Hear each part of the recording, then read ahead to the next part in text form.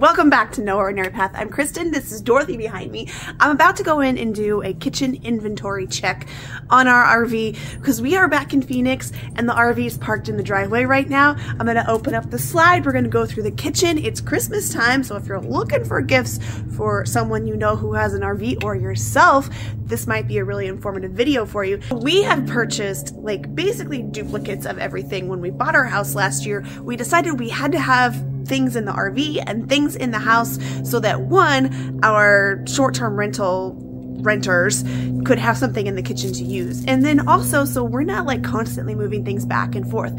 But as you probably have figured out, an RV kitchen is different than a house kitchen. So today I'm going to go over 10 items that I absolutely love in my RV kitchen. You could use them in the house too, but they're especially helpful in the RV. So let's go.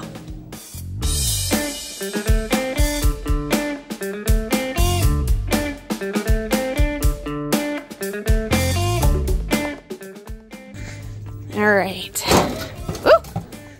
Yeah, we are all closed up and oh, yeah. So I'm gonna go clean up the kitchen real quick and then I'm gonna show you all the things that you should get for your RV kitchen.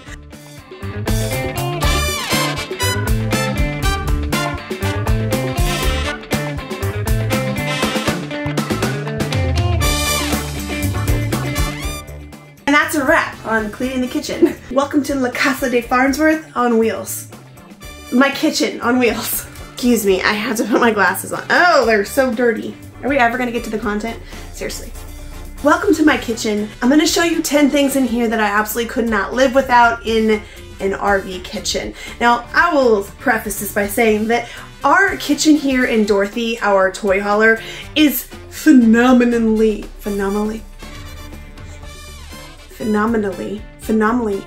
Oh my gosh.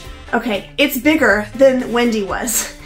Much bigger. I have a lot more cabinet space in this RV than I did in our travel trailer. So some of these things, they might not work for you if you have a smaller kitchen, but I think a lot of these things would have fit in with. These are not in any particular order. So this is the food saver, and what I love about this little guy, I'm gonna unplug it.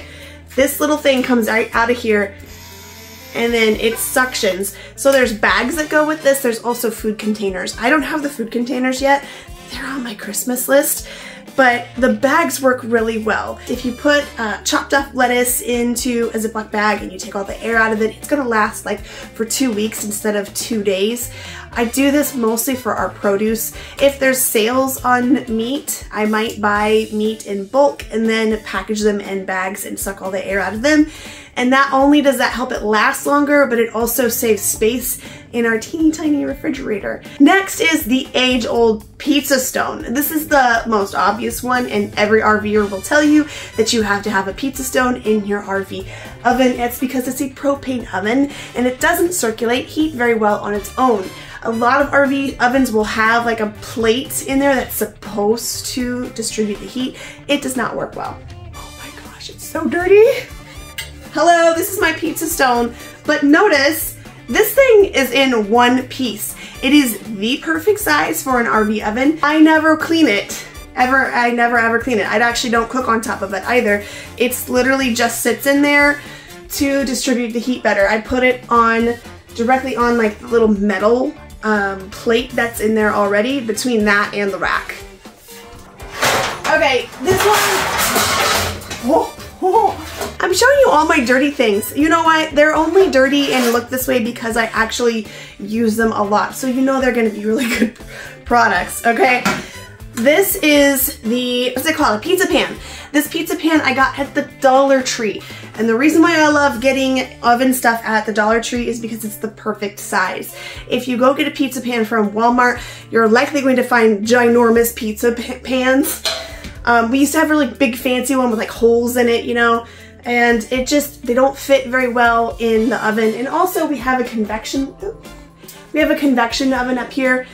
When it's working, it actually went out recently, it doesn't work, but this will fit inside there as well. And so it's really important to me to have oven pans that fit in both our oven and our convection microwave.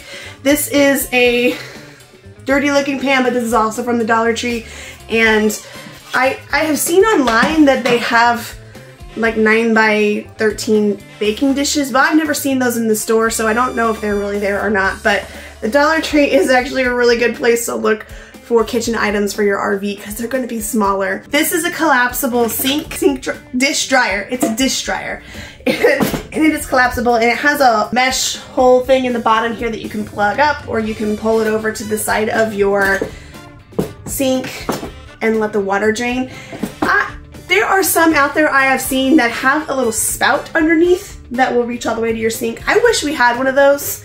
We don't. We have just this basic one. This does the job and it works great, and I could not imagine living in an RV without this, because when it's not in use, it gets collapsed down and stored away so that it's not taking up our counter space. This is our ice maker. This is something that we did purchase in Wendy when we had our travel trailer. We didn't think that we were gonna have room on our counter for this in our travel trailer, but we made it work. We were trying to make cubes and it didn't work very well for our family. So this has been with us now for several years. We love it. I love the color of it. I love that it just sits over here on our countertop all the time now. What is this, you ask? That's a great question. I saw this on TikTok not too long ago, and I thought that is genius for an RV. It wasn't marketed for an RV, but it works really well, and that is this sink caddy. You can put soap here or sponge. We usually stick a sponge in there.